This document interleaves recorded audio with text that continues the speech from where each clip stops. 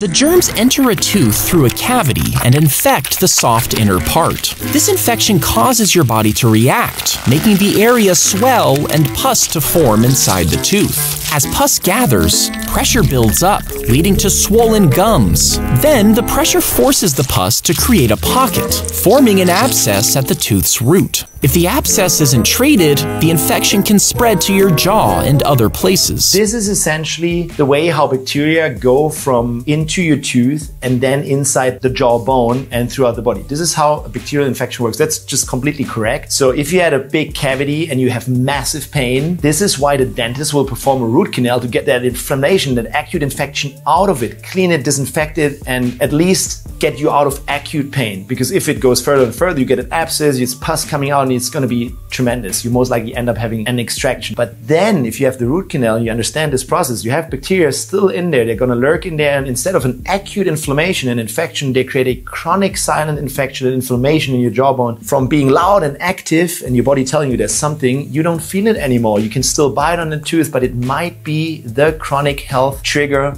holding you back from overall health. So this is why we look critical at root canal treated teeth for a long-term solution. Hope this helps you guys.